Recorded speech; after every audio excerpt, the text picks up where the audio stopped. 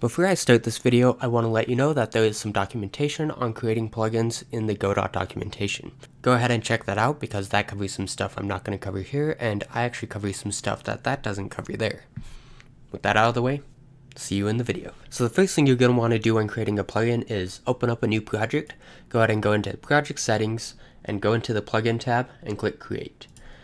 For this next part, go ahead and just fill out all these fields. They're all pretty self-explanatory. But also don't be afraid to ask if you have any questions on what you should put in them. Then you're going to specify the path of the file that is going to get called to build the plugin. You could activate it now if you want to activate it right when you start it. I'm not going to check that. You could check that, but I'm going to just go ahead and leave that unactivated so I could activate it to test different stuff later in. Now right off the bat, you probably noticed it created a folder and then another folder. This is going to be the plugin folder. All plugins go into the add-ons, and if you're adding a plugin to your folder through the GitHub instead of the asset library, you're going to want to go ahead and just drag the folder into the add-ons. And then that should add it into the plugin area. You just click enable to enable it. Enter tree is going to get called when you activate the plugin, and exit tree is going to get called when you deactivate the plugin. So if you're going to build a new menu, which I'm going to cover today, we're going to do that in enter tree, and then we're going to want to remove the menu in exit tree. Now before I go ahead and just add a new screen, I'm going to need to start building the screen, and I'm going to actually do this in the editor. So I'm going to go ahead and do add another node, and I'm going to do emerging container. This is going to be the base of the inventory screen. I'm then going to add different stuff to it to build up my inventory screen. For now, I'm just going to do a center container. Let's go ahead and do full rectangle. And then I'm going to go ahead and add a label. I'm then going to save it. I'm actually going to save it in the add-ons, so if I drag this into any other folder, I could use it. And then I'm going to go back into the plugin, and I'm going to build a reference to the inventory screen. And I'm just going to do inventory screen.tscn. I'm not going to do the direct path to it, just the relative path to it, simply because if they end up putting this into their folder differently, which they shouldn't do because they're going to want to put it in this way so they could activate it here, but if they put it in their folder differently, we want it to work, so I'm going to do the relative path. Now when we enter the screen, I'm going to go ahead and create a new reference, and we need to make sure the reference is specified in the top level so that we could also exit and delete the inventory screen. I'm then going to get editor interface, get editor viewport, and then I'm going to add a child. And that's going to be this inventory screen. Upon exiting the tree, I'm then going to check if the inventory screen exists. If it does, I'm going to go ahead and just delete it. Now I'm going to go ahead and activate this and show you what it's going to look like at this point. It's not going to work yet because we don't quite have all the stuff we need, but if I enable this, it immediately comes up. This is inventory screen, and it didn't add a new one. It actually added a little section there, but it didn't add a new one and took up there. So we want to add a new screen. So I'm going to show you how to do that real quick. So we're going to add a couple functions here. Make visible. We're going to do if inventory screen. We're then going to add another function. Function has main screen return true. So it's letting it know, hey, we have a main screen. I'm going to go ahead and try that again, and it doesn't show up yet. So we need to add a couple more functions to let it know, hey, we are adding a new screen.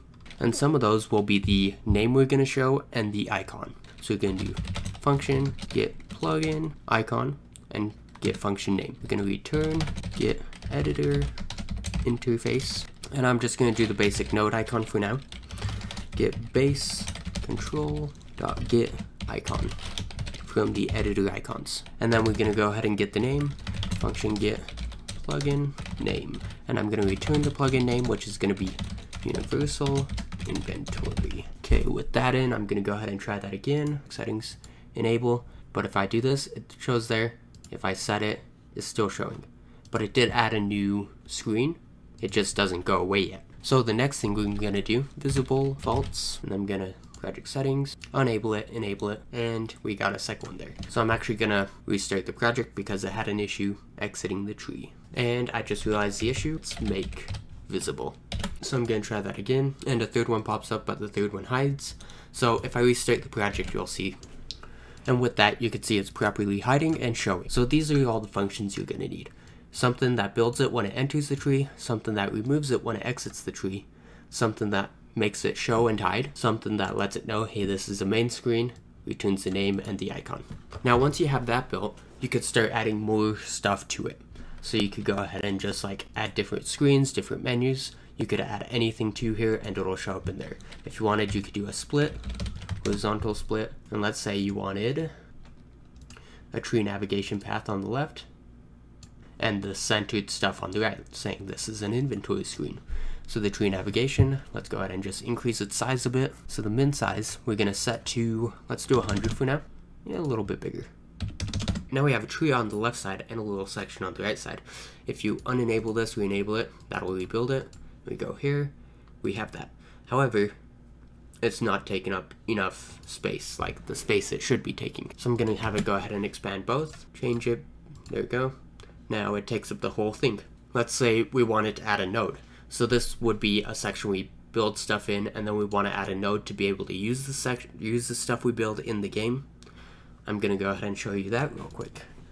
So what you're gonna do is first off build the node. So if you wanted to also add a node, you could even just create a script for that node, and I'm gonna call this the inventory node. And you could add it, have it extend whatever you want. You just need to make sure when you build the node that it extends what you're saying it extends. And you could export all the different stuff. You could do basically whatever in here. But for now, I'm just gonna have that. And I'm just gonna do a ready that tells it to print. So let's go ahead and try that. I'm gonna go ahead and just go into the plugin. And when I'm creating the tree, I'm gonna go ahead and create an inventory. And to do that, you're gonna do add custom type, the name you want, which we're going to do inventory node. Well, actually, I'm not going to call it node. I'm just going to call it inventory because it's obviously a node. And then what it extends the base node. Make sure that this matches whatever is in here. And then you're just going to preload. Actually, let's load the inventory up here. Const inventory node preload, and then we're just gonna do inventory node dot go dot or GD script, and then you're just gonna do inventory node, and then you're gonna add a get editor interface dot get base control dot get icon, and we're just going to use the same icon we used for the other one. So it's going to be a node from the editor icons, and then we could change that later. We could add in custom images for this. I'm not going to show that in this tutorial though. Misspelt it. And then I'm just going to go ahead and make sure I delete the node on the exit tree, and it's just going to be very simple. Just remove custom type, and that should be all you need.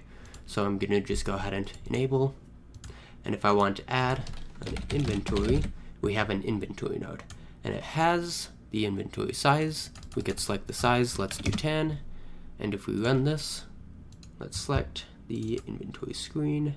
It's just going to say I'm an inventory with 10 spaces. So you could add nodes, you could add screens, and now you should be able to build a custom plugin. If you guys want any more tutorials covering this, just let me know. I'll see what I could do. Thanks for watching the video. I'll see you in the next one.